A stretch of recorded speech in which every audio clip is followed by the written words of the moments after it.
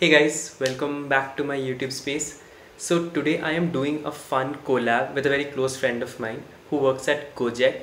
So if you guys do not know what Gojek is, it is one of the most booming startups in Southeast Asia. So it is an on-demand services based platform. It does transportation, food and payments. So you're thinking of like Uber, Dunzo, Zomato, everything together.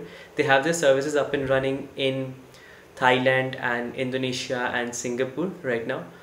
And as for this person, so she is one of the most brilliant developers that I've met in my college. I mean, we went to VIT Vellore and we graduated the batch of 2019. So within even like 1 week of placements, she had like two job offers from Deloitte and Barclays. And then she worked at a couple more places and she joined Gojek in January. So she has had like 8 months of experience now. And yeah, I mean, today let's talk to her, understand what she does as a product engineer in Gojek, what the job is like, what is her background, how much coding she has done in her past, and yeah, about the culture, about the startup culture altogether. So yeah. Okay, hi Akanshi, how's it going? Hi, I'm good. Everything's fine. How are you? Good, good, good. So for someone who does not know what is Gojek, so this would be my introduction. And if I'm missing out on something, then you could maybe add on that. Okay, so to start with, it does everything. It's an on-demand services platform for food, transportation, payments. And I think in 2016, it gained some buzzword because it was the first unicorn of Indonesia. I think presently it's become one of the most, you know, thriving startups in Southeast Asia. I think it's valuated at $9 billion because it essentially does everything. In Indian terms, it does like Dunzo, Uber, Zomato, everything. So yeah, so I think that's a good way to define Gojek. So do you, I mean, if you would like to add something to that? I think you pretty much covered the gist of it, but to add a couple more things, like currently we have around 20 plus products incorporated into a single app, and that's why we call it a super app. So if we talk in again the Indian apps term, it's like we have our urban company and like Zomato, Swiggy, everything incorporated into a single app. So yeah, I think that is pretty much it, and it's also cool. Like they also have initiatives for people. See, for instance, if they are dealing with some physical disabilities, then they are given lessons or trained that how can they become a part of this Gojek family. So, for instance, there were some blind people who were taught how to give massages. So whenever a service was required for a massage, then they were dropped off by people from Gojek and they were the ones who represented Gojek. So this is also an initiative that I actually find really cool that we're doing. Wow, wow, that is something I don't know. That's like amazing. Okay, so why don't you tell me your experience? I mean, you have been working about almost a year now, right? It's going to be a year, if I'm not too wrong. Oh no, actually I joined this January, so it's going to Okay, be so around 8 months. eight 7 8 months, months. Yeah. yes. Yeah. So why don't you sum up your experience with Gojek? All right. Actually, it's a little crazy how I got to know about Gojek. It was 1 year before I joined. I was attending a conference, the Your Story conference, and there was a small stall by Gojek, and I was like really intrigued by the design. And when I actually got to know about the product, so I thought, okay, someday I'll try to get into this company. It was like a huge deal for me. Like, okay, and I got to interact with the people. I was like, okay, wow, these people are so amazing, and the way they are interacting, it's so much fun. And I got the cool T-shirt which said it's a super app. So I think I forgot about it after a couple of months, and then I saw an ad in the movie theater. Like I was just watching movies, so it again popped up in my head. And this time I thought I'll do something about it. So I applied, and at that time I wasn't looking for a switch, but I still like just for fun I just applied, and I did not get any response at that time. And when I switched, after that also I did not think of again applying and actually getting a response. I just thought, okay, it's something where I might not get a response from. So after a while there was a hackathon by Gojek. It was a women centric hackathon. It was called She Hack. Like it was focusing on women participants, and it was a 24-hour hackathon. And I remember I was so excited. I just signed up as soon as I saw that. And on the day of the hackathon, I think that was the day when Bangalore was all shut due to some reasons. So at that day, I was like reconsidering going to that hackathon, but I thought I'm up, so I'll just go anyway. And I remember we were all there at the hackathon. And I think I was the only one who had just one member in the team. Everybody came with a team. And I had this feeling that, okay, maybe I should have gotten someone in my team. And the 24 hours went by. I interacted with some people who were working there, who were the mentors. And I got to know a little about the culture. And I was actually at the office. So I got to see around how the office looks. And I found it pretty cool. Like it does not look like your standard corporate offices. So after a while, I think it was the end of the hackathon. I was just pitching my idea, and my current manager was one of the judges, and he actually reached out to me after the hackathon. Like I ended up getting the second prize. Like that was also crazy. And then my current manager approaching me for a job opportunity. So that was like an added excitement for the day. So I did apply, got an interview this way, and I became a part of the UX engineering team then. This is how I actually got in. And I think so far it has been really good. Like the work culture, people, how they communicate, the office itself is so amazing. Like I haven't seen a culture like this before. Like I know I don't have a lot of experience at work yet, but still, the places I have worked at before, I haven't seen a culture like this yet. So I'm finding it pretty cool. Yeah, and I was checking Yeah. this video that's up by Gojek only on YouTube, and I was seeing like how you guys have these like telephone booths, like every meeting rooms, and it's so cool and well decorated. And there's this green scooter, if I'm not wrong, at some floor. I think that Yeah. is Gojek started with 20 scooters. I was going through the backstory, so that's how they started 20 scooters, and then they started the ride-hailing service, and then they expanded to all these other things. But the scooter is still there. It's a green scooter. Yeah. It just symbolizes the start of Gojek. Yeah. Okay, so the next thing that I am really interested to ask is how do you think your coding background fit in while not just getting into Gojek, but in the general trend of cracking interviews by these tech companies. So how do you think when do you think coding should come in the picture? When do you think is an ideal time to start? And yeah. I think whenever you're interested, you should start. Like it's not like that there's a particular time or you're ever late to start. Even if you're like in the middle of your career and you feel like that, okay, you want to get into this, you can just start it right away. But if ideally, if I'm talking about students especially, then I think it's good to start in your first year to at least get the basic knowledge. And one main question that I'm usually asked is that what kind of language a person should get into, or what should they be practicing, should they get into DSAs more, is that even required later on?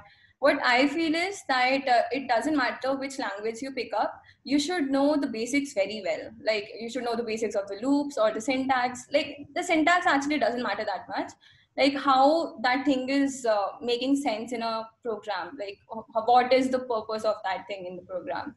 So when you get to know these things, and even when you get into your DSAs, doesn't matter which language, but if you understand the logic behind that DSA, like that entire data structure and the way that algorithm is written, if you understand that, I think it helps you a lot in the longer run. Because, for instance, when I actually joined Gojek, I had to switch from Java to Kotlin.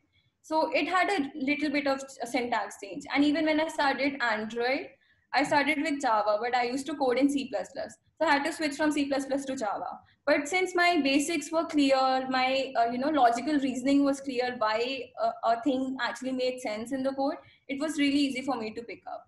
So I think if you just stick to one language and you try to just understand only that language, or maybe learn that language without understanding the basics much, you get stuck a little later when you have to eventually switch, because you can't be coding in that one language forever. As you explore your career, you have to explore more languages, you have to explore more platforms. So this is what I feel is my take on like understanding languages and starting with it. Makes sense.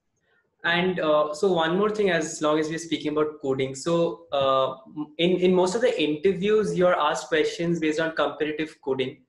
And while so there is a gap between competitive coding and enterprise coding, right? Once you get in, the coding structure is pretty different and the framework is different. And so like why do you think that companies focus a lot on coding? So I have also thought about it, and like as close as I can come to it, I feel the companies are just trying to understand your problem solving abilities, and that is best portrayed in competitive coding. So I mean, competitive coding is nothing but your understanding of, like you said, data structures and algorithms. So once you know that, you can pick up any framework and you can translate to enterprise coding. So what are your thoughts on that? Do you think that's why they do it?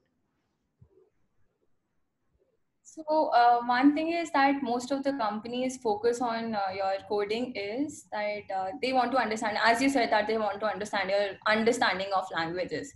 So again, the case, if you like learning one language, you might get the interview, but it might, you might have to face problems in the longer run.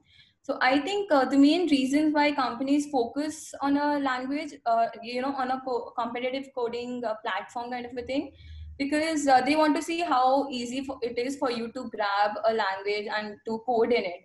And secondly, usually an enterprise coding is that there is a code base and everybody is like contributing to it, like it's similar to how your open source experience is. So it's obviously a little difficult to create that same environment in, when you're conducting something like this for thousands of students. So and obviously, if even if you like give a common repo to work on, everybody will not have the same level of issues to work on or same level of problems or questions to work on. So to maintain that level, or to give a little fairness to the competition, I think this concept of competitive coding has come up. It is like the quickest way to check your understanding. Just gives you a couple of hours, gives you a couple of questions, you have to solve them, and it just shows that how much you understand the code. And another thing, when it's very important, like if you have a good understanding, you'll write the code more efficiently, like it'll work more efficiently, you'll write more optimized code. So that is also, some companies really check that also, like how you have written. Like for instance, like in a very layman language, if you have to just print all the numbers, how are you printing it? Are you using a loop, or are you just printing one, printing two, printing three? So Right. that is also one. Yeah. Makes sense. Makes sense. Cool. So I think, yeah, that covers most of the coding aspect and from an interview perspective. So let's move on to the next bit, that is compensation. So how do you think, what is the ballpark range of a entry level, fresher graduate in Gojek? All right. So I'd say it's a little better than some companies. Like some IT companies offer, like if you look in the market, the standard compensation is at about 8 to 15. Right. So it's a little on the plus side. And apart from that, we're just giving some benefits, some incentives, like our Wi-Fi and our health related things are all covered. So those are also nice. And plus, for our learning also, we're given some incentives. Like if you want to learn learn some new languages, or you want some online courses, or you're ordering some books. So all that is also a little covered. So I Right. think it's And I a was little looking better. this up. I think, I mean, Gojek is one of the few startups that has as many perks on top of the compensation as like only FANG companies or probably Cisco and all these big tech companies offer. And the Gojek is one of the very few startups that has so many added perks, like you said, like library and all these things, gym membership. So that's super cool.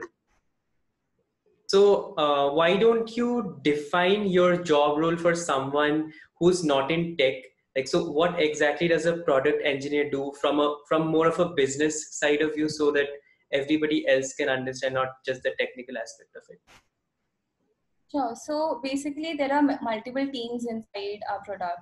So I am a part of the UX engineering team, and the UX engineering teams ensures that like we are trying to close the gap between the designers and the developers. So our role is to come up with tools and libraries and design components and stuff, so that whatever is being designed is being developed like is being implemented by developers as it is. And especially when you look in certain products of a particular company, you will see there's a consistency between their products, like how they have their buttons or the interactions across their products. So that is also one thing that our team specifically looks at. We have our own design system, and we ensure that okay, we are giving the same experience to all our products. We design the components, we develop those components, and the team who are actually just making the product, they have to add that library, and they don't have to work specifically on the components. They can just work on the overall design and the framework behind it. So this is what my team is doing personally, and as a product engineer, it's mainly our role to make sure that our product is actually working fine, and it looks good, works perfectly with the designs, and it's not actually breaking for any of the devices or any stuff like that, is what I feel in the UX engineering specifically. I think, yeah, we are done. I think there's one last question that I would really like to ask. That is, do you think that, I mean, in the development side, mostly in the computer engineering, because I mean, we have both worked in for most of our career, we have worked in the IT field, so we can only speak for that. So do you think there's a deficit of women, and how do you think companies are, coming forward to provide platforms, especially for women? How do you think companies are working towards closing that gap? Yeah, so I personally feel that there is definitely a deficit. So like back in college, I was a representative for women tech makers. So I was a lead for for a year, and I was a member for a couple of years.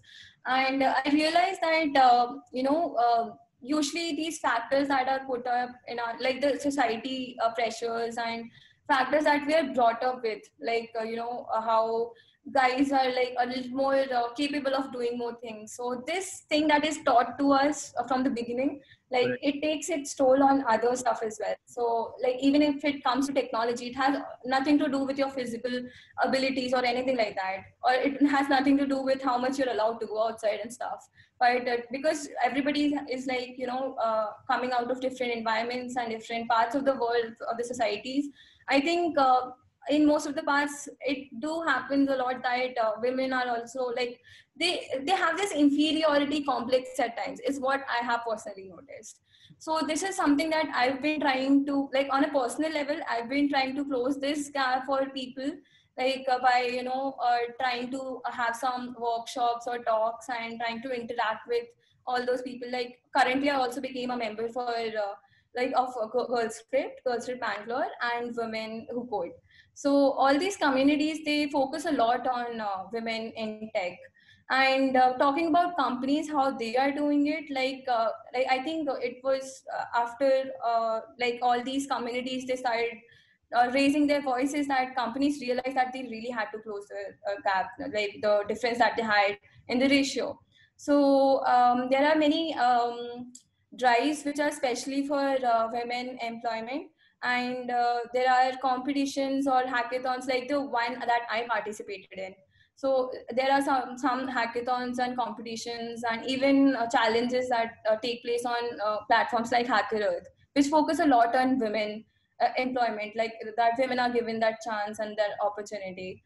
So this is one way that I think that they're trying to do all this. Apart from that, there are some companies who also have their early courses kind of a thing, where people can just especially women, they can just try to understand the concepts that are being practiced in the company, and they can just learn it way ahead of being actually becoming a member in that company. So these are some things, like some ways I've seen companies doing it. I've seen managers trying to focus on maintaining that level, the ratio in their teams. So if each manager is focusing on doing that in their team, I think the overall ratio is already obviously going to be taken care of on its own. So this is one way, like one of the ways how it's done. I'm pretty sure there's a lot of ways, like where like different say different schemes or different ways that are put up by different companies, which maybe I'm not aware of. which I would suggest that you definitely, like someone who's looking for an opportunity, goes out and tries to Google how that their company or whatever company they are aspiring to become a part of is trying to run a program like this or not. Right. I think this will definitely help. So that is it. Yeah, but I really feel like, it needs to be done on a very earlier stage as well. Like the companies are now trying to close the gap, but this needs to be done at a very early stage within the families in the society itself. Right, right. Yeah. Yeah, that makes sense. So Yeah. I think that covers everything that, I mean, thank you so much for your time and thank you for explaining it so well, most of the aspects. Yeah, so I Thank mean, you so much. thanks a lot for all the insights. Yeah, Seriously, I'm really happy I could, become a part of this. Like, I know you've been thinking about this for a very long time. It must mean a yeah. lot to you. All right. Thank Okay. you, thank you. Take care. Okay. Let me know if you need my help or anything else. Okay. Sure, sure, absolutely.